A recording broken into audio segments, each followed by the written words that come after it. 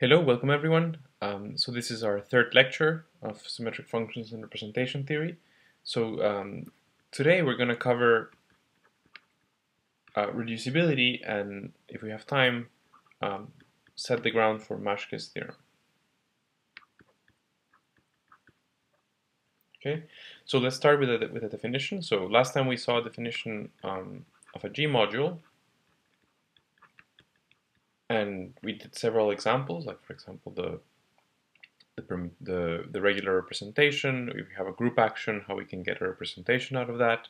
And we also saw some examples of a representation from the action of cosets, and we recovered the defining representation from the symmetric group acting on the elements 1 up to n. Okay, but so now let's study. Let's do the analog of subspaces for modules. So here the setup is that V is a G module, okay, and a submodule W is a subspace of V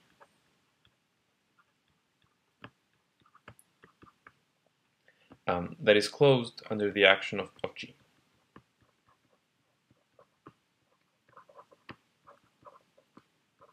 So what does that mean? So that means that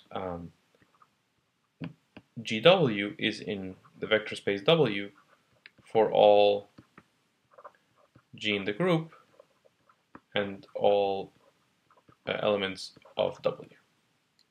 Okay, so in other words, W is G invariant.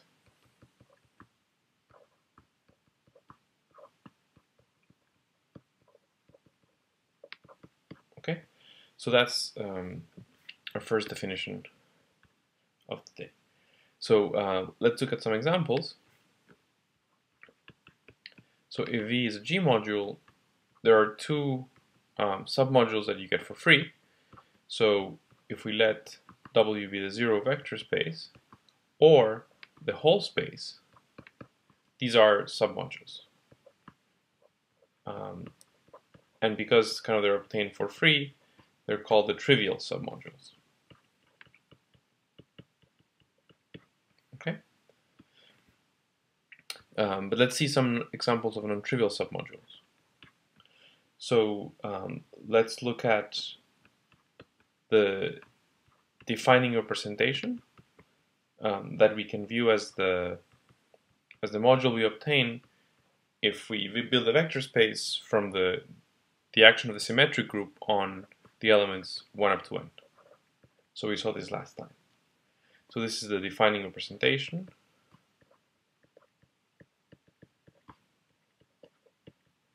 Okay.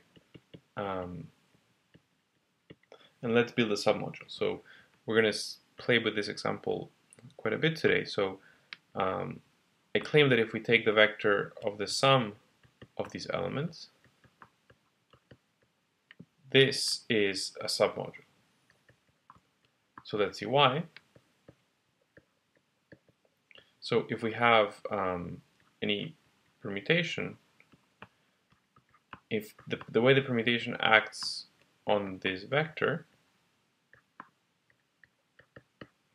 is, well, it permutes each element. So this would be whatever the vector that whatever pi sends 1 to, the image of 2, and so on. But this is just the vectors 1 up to n reordered. So we actually get the same vector back. So it kind of a bit stronger. The pi, any permutation sends this vector to itself. So in particular, it's in W. Okay, so this shows that that W is closed under the action of the symmetric group. So that's why it's a submodule. Okay, and it's a submodule of dimension 1 because it's the span of one vector. Okay,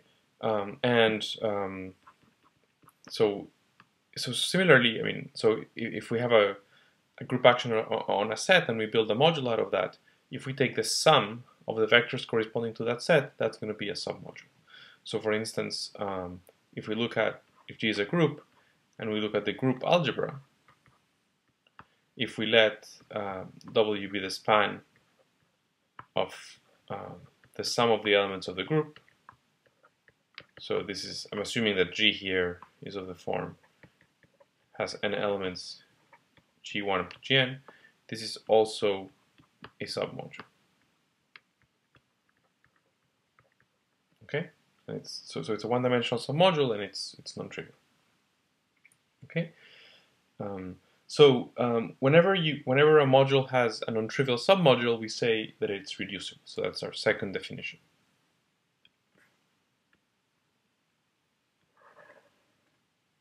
Okay, so our second definition is that if V is a G module, it is reducible if it has a non-trivial submodule. Okay, and so other than the zero vector space and itself. And if V does not have a non-trivial submodule, we say it's irreducible.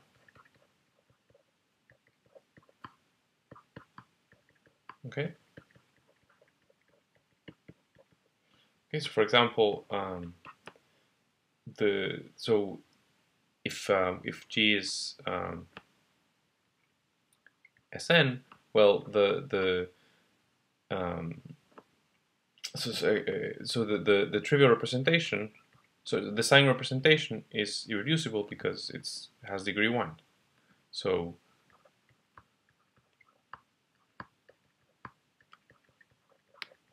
because it has since the degree is 1, so any degree 1 representation for a group is irreducible. Okay, but for instance, both the defining representation and the group algebra, if provided the size of the group is bigger than 2, are reducible, because we just saw that if we take the span of the sum of the elements, that's a submodule. Okay, and so a question that we're going to spend some time answering, as mentioned in the first lecture, is how do we determine if a representation is irreducible?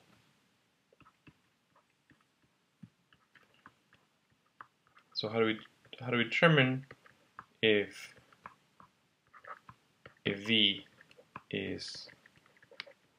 representation V is irreducible? So that's something we're going to worry about, for example, with a symmetric group. Okay. But let's think a little bit back to matrices to see what it means to be reducible, to have a submodule. So let me make a remark here that if V is reducible, so if you have a non-trivial submodule, then so this happens if there is a basis B of my module V such that the matrix, the associated matrix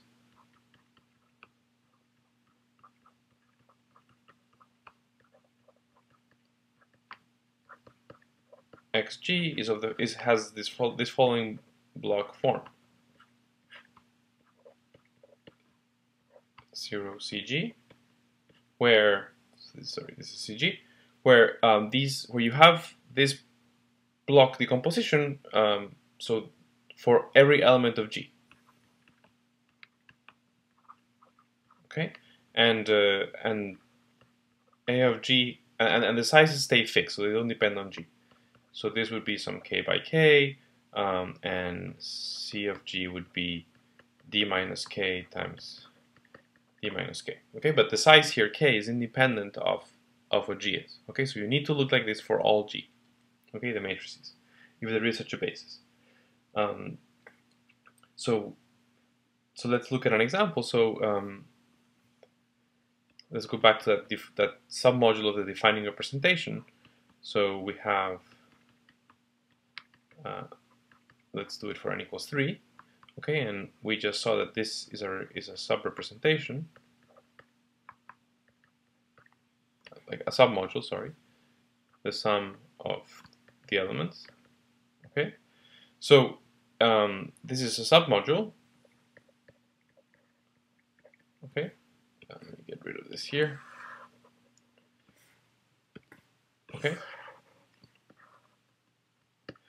so this is a submodule, and if we take a basis of C3, that's this vector, and then I just complete the basis, something like this, then I'll do an example in a second, but generically the matrix, this 3x3 matrix is going to look at, so I'll explain in a second. So why the first block is 1. So it's size 1 by 1 because W has dimension 1. So this K here, this K we see here, okay, is the dimension of W. Okay, so here in this example W has dimension 1. That's why this block here, this is a size 1 by 1. Okay, and then I'm gonna have some entries here. Okay, so this is how I look for all permutations. Okay, I have this I break into this 1 by 1 and 2 by 2 blocks in the diagonal, and I have this 0 block in the bottom left. Okay, so let's do an example. So for instance,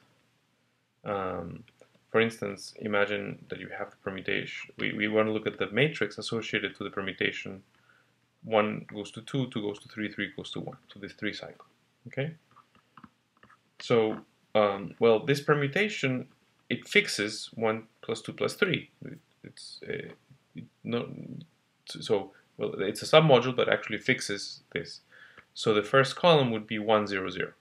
Okay, but now 1, 2, 3. What does it do to 2? Well, it sends it to 3. So this would be 0, 0, 1. But now the cycle 1, 2, 3 sends 3 to 1. But I need to express 1 in terms of my basis. So I have that 1, 2, 3. When I act on 3, it sends it to 1. But in terms of my basis, this is 1 plus 2 plus 3. And then I have to subtract 2 and 3. Okay? So this third column would be 1 minus 1 minus 1. Okay? And you see this, we see this block form. Okay? Okay, so this is how your matrices look like if your module is reducible.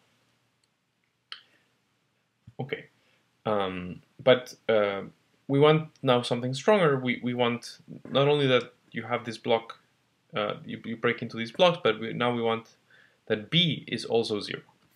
Okay, so and we can obtain that with direct sums and complements. So let's see. So so it would be better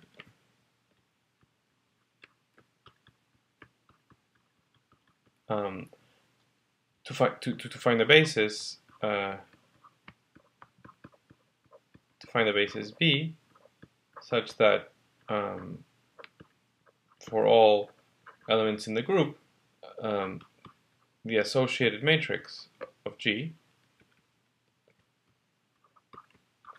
looks like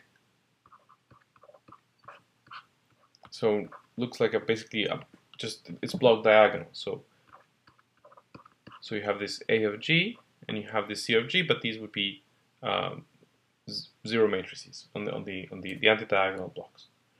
So and this is reminiscent of direct sum. So let's phrase it in these terms. So let's recall that if we have a vector space V and U and W are subspaces, we say that V is the direct sum of U and W if each element in V can be written uniquely as a sum of an element in U and an element in W.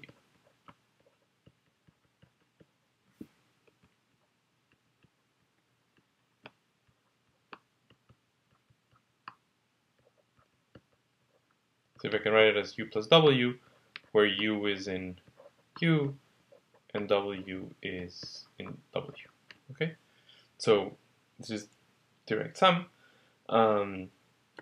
So now we have a definition when this happens in the world of submodules.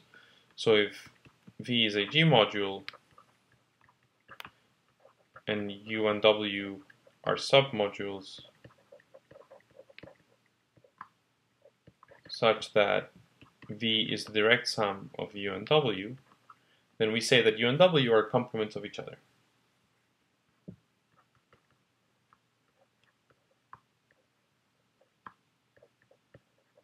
So they're complements of each other. Okay? And if this happens, so let's go back to our matrices. So if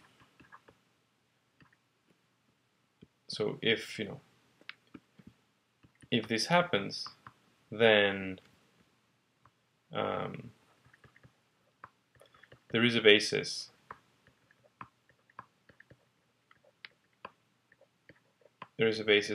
V of V such that well, we have this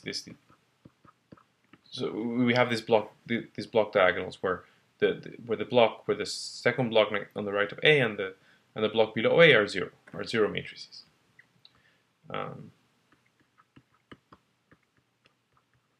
Okay, and the size of A is the dimension of U, and the size of C will be the dimension of W. Okay, and this is more desirable because somehow,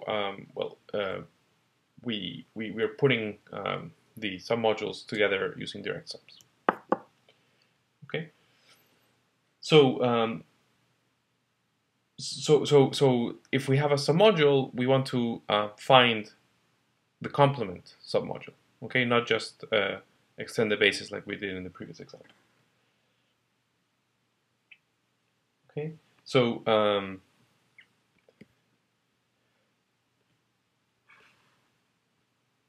okay, so let's see how. So let's move to. So let me write the question. So so given a submodule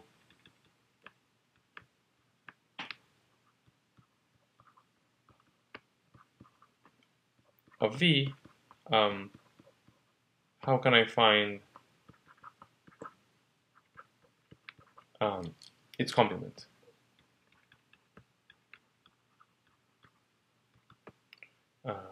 U. Okay, so so let's recall the. Oh, this is a bit of a. Oh, yeah, maybe something got erased. But so let's recall the where we were in the previous example when we had the defining representation, and W was the span of the sum. Where we left off is that for the basis for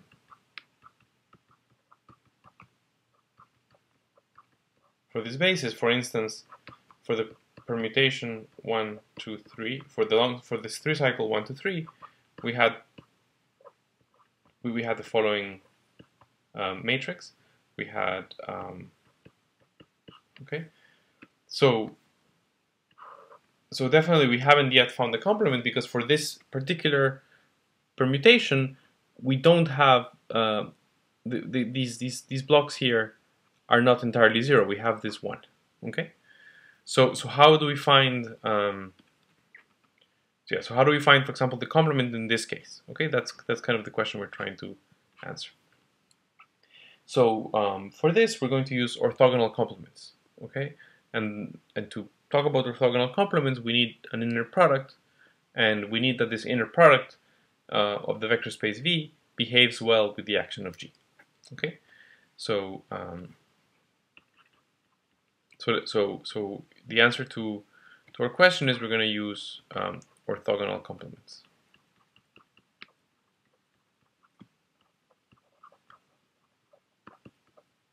Okay, so let's recall. So so say that V is a G module, but as a vector space, it also has an inner product.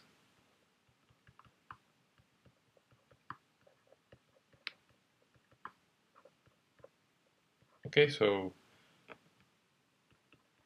let V be a G module that also has an inner product, and we say that so this inner product is so we say that this inner product is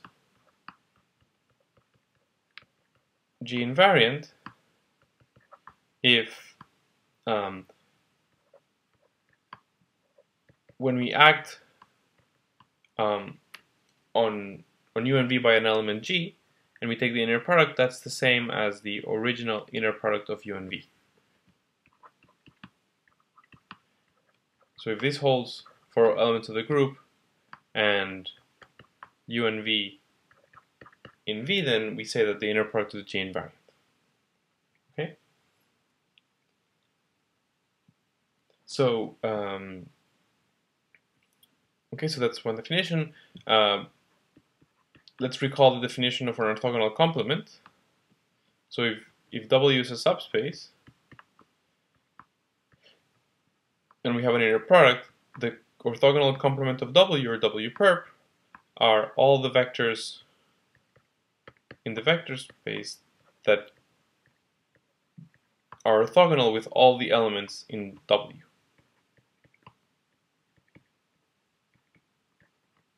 Okay? And so from linear algebra,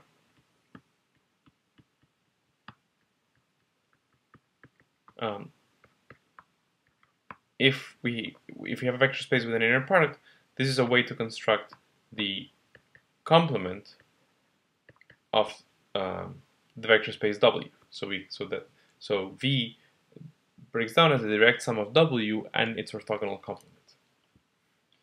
Okay, so that is a good way to get a complement if we have a submodule, but what we don't know at the moment is that this other subspace, so from linear algebra, this is a subspace, but we don't know that it is we don't know that it's a submodule if V is a module.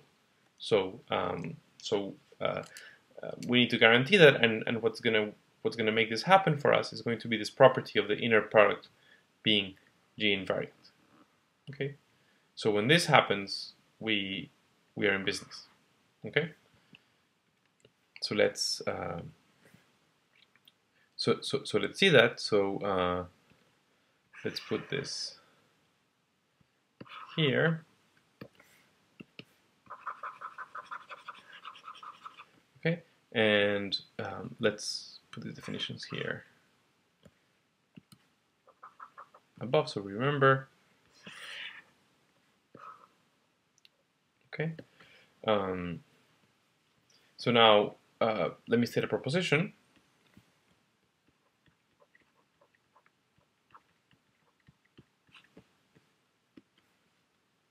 Okay, so if we have V is a G module, W is a submodule, and V has a G invariant inner product,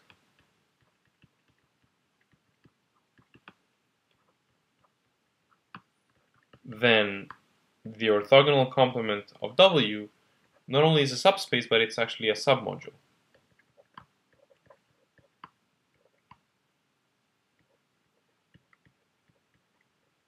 Okay?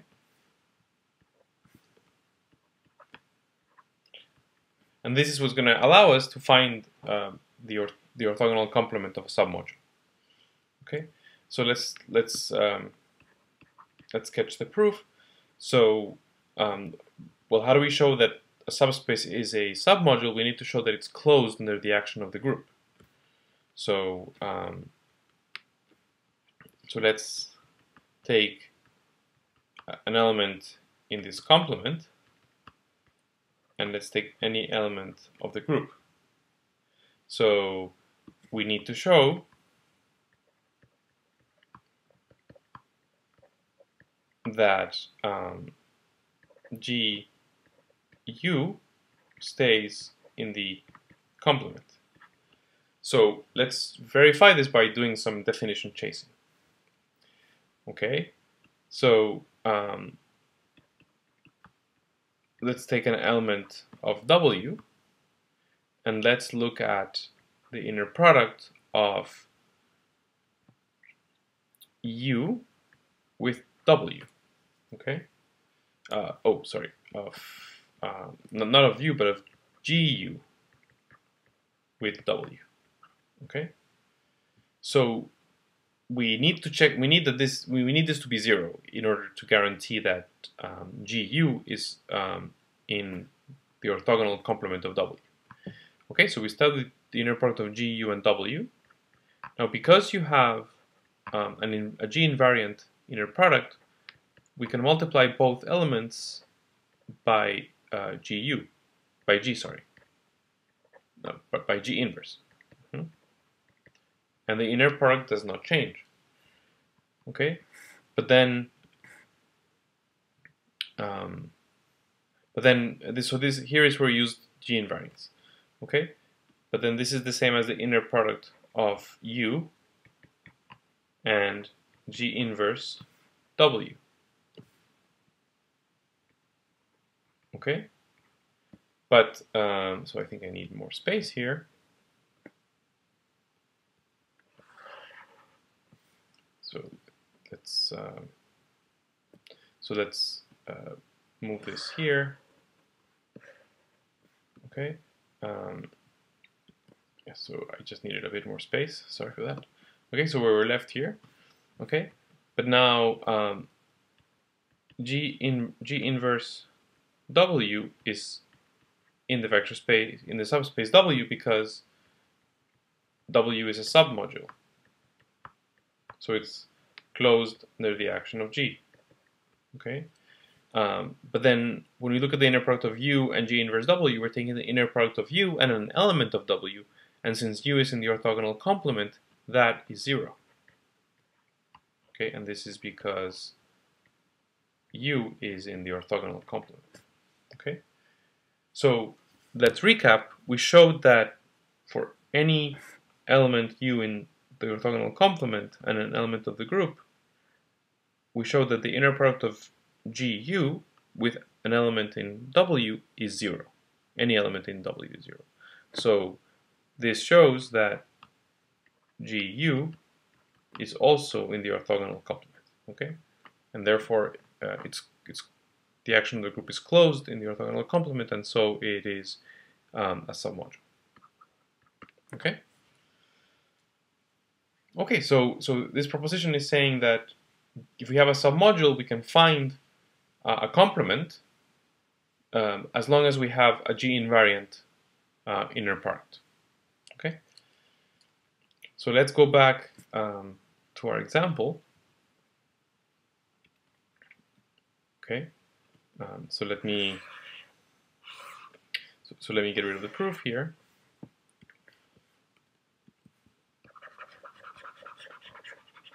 Okay, and let's go back to the example.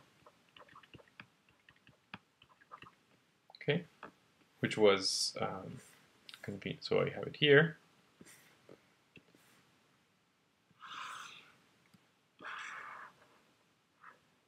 Okay. Okay. Get rid of this.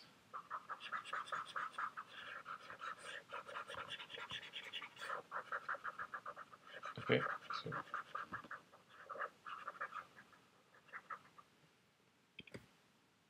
So here is the example. Okay. So again, we have the submodule, but we didn't quite find the complement, right? Because, for example, for this 3-cycle, we had this lingering one here on the top. So let's find the orthogonal complement. Okay.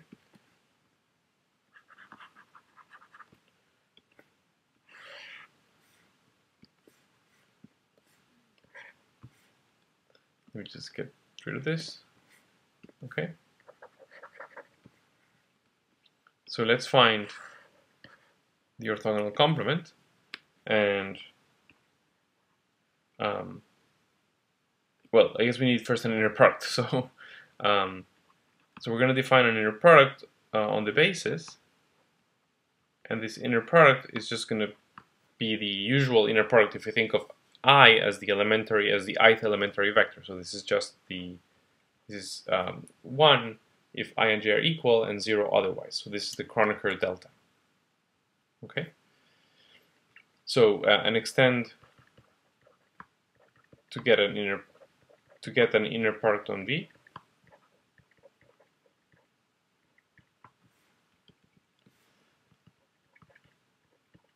Okay. And I claim that this inner product is Sn invariant. In particular, S3 invariant. So it's enough if we check the invariance in the basis.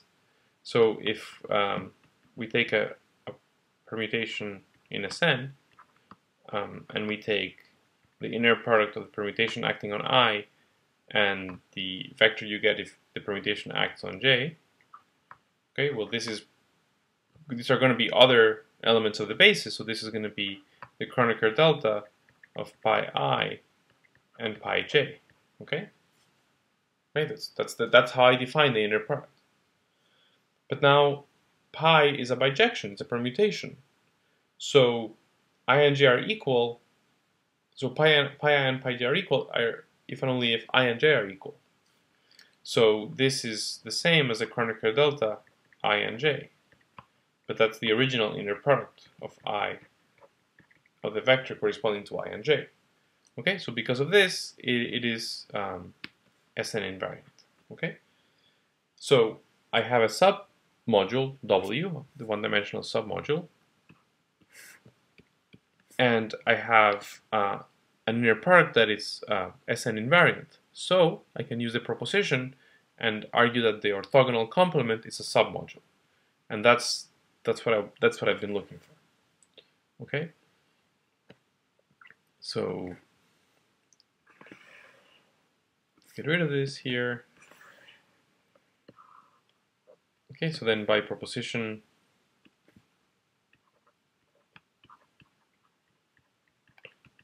proposition 1, the orthogonal complement of W is a submodule. Okay, so you can check that a basis for this orthogonal complement in S3 is, for example, the vector 1 minus 2 and the vector 1 minus 3. Okay, so you can check that they are orthogonal to the vector 1 plus 2 plus 3. Okay, so so then if we take right, so by proposition 1, this is the orthogonal complement is a submodule, and we already have that V is the direct sum of W and its complement. So, and these are submodules, so we're done. So if we let our basis now be 1 plus 2 plus 3, and the basis of this orthogonal complement, okay, then for all permutations in S3, the associated matrix is going to look like 1 on the first block diagonal, and then I'm going to have a 2 by 2 block diagonal here, A, B, C, D. Okay? So hopefully you can see this. Okay? And then I succeeded on what I wanted to do. Okay? Okay. So for instance, if we now look at the 3 cycle 1, 2, 3, that's the one that gave us problem with the first basis.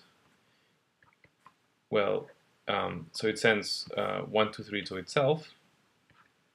So this is still 1, 0, 0. But now it sends, if it acts on 1 minus 2, the second vector here, we're going to get 2 minus 3. Okay? And 2 minus 3 can be obtained by, yeah, so let's see how we can get 2 minus 3. So let me make this a bit slower. So, yes, let me get rid of this here.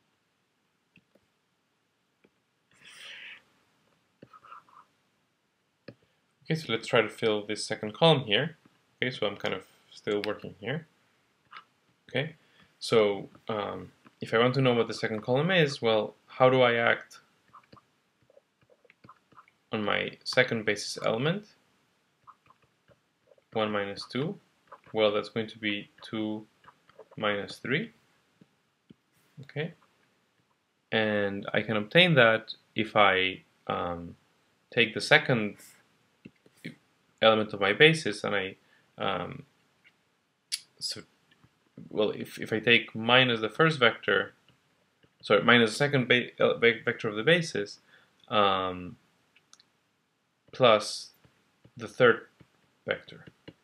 Okay, so here I would have 0 minus 1 1, and if I act on 1 minus 3, I'm going to obtain 2 minus 1, and this is just minus the second vector. So this would be like this, okay? But the important thing is that I have these, the blocks are just on my diagonal, okay?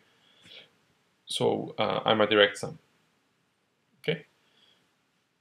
So so this way we broke the defining representation into a one-dimensional representation, which is the trivial representation because the vector 1 plus 2 plus 3 gets fixed, and a direct sum with a two-dimensional representation. And later we will see that the two-dimensional representation is actually irreducible. Okay, but which is not clear from just this small example. Okay. Let me know if you have any questions. Okay. So yeah, so maybe let me just finish this calculation of the third row.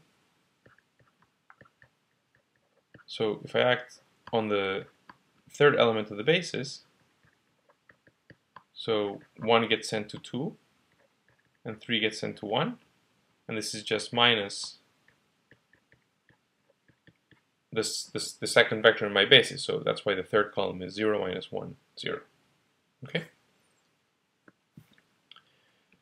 Okay, so let's state the first major result of the course, which is that we can decompose a representation of a finite group into smaller pieces until we get to irreducible representations, and we can write it as a direct sum of irreducible representations. So so let me state the result. So this is Matschke's theorem. Okay. Okay. So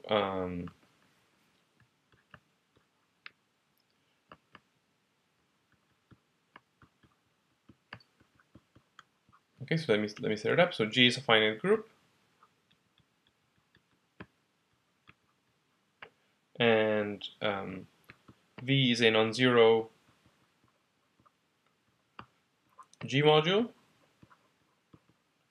and then V can be decomposed into a direct sum of irreducible submodules. So I can write as a direct sum where each Wi is an irreducible G module, G submodule. Okay, so so we can always do that. Okay, and so some notes. We can replace the field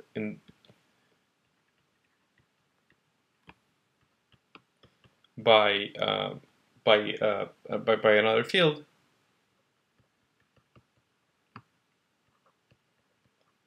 of characteristic 0 or characteristic co-prime with the size of the group. But we need the assumption that G is finite.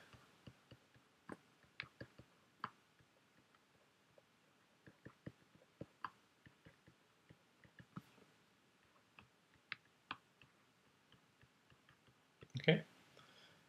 Next time I'll mention a counterexample if G is not finite.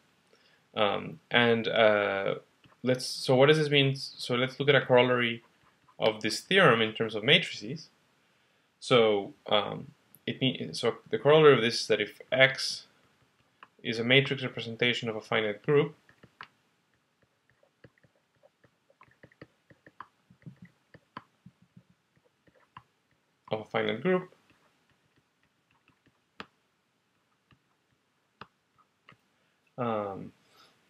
then of positive degree, of degree bigger than 0, then there is a matrix T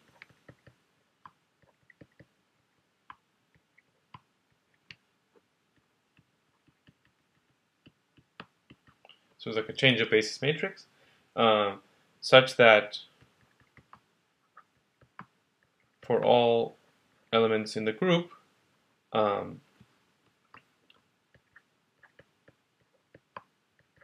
the conjugating xg by T will give us a block matrix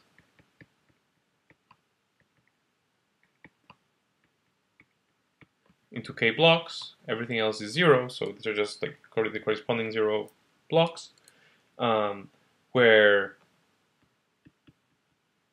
each xij is an irreducible matrix subrepresentation.